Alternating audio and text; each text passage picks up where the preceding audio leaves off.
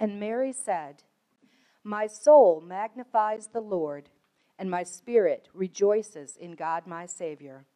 For he has looked with favor on the lowliness of his servant.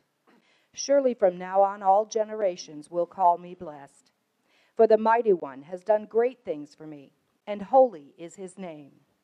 Luke chapter 1, verses 46 through 49.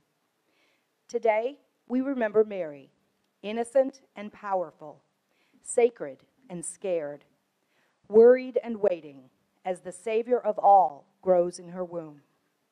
She sings boldly when she might be meek. She bears her role in history with the confidence of a warrior. She is the beginning of a mighty revolution as the proud are brought down and the lowly lifted up. Today we give thanks for the Marys among us who step out of the roles society has planned, unintended pioneers determined to do as God asks, fearless and fearfully stepping out in faith and beckoning us to do the same. On this Sunday of Advent, we light this candle as a symbol of Mary, Mother of God, bearer of the way.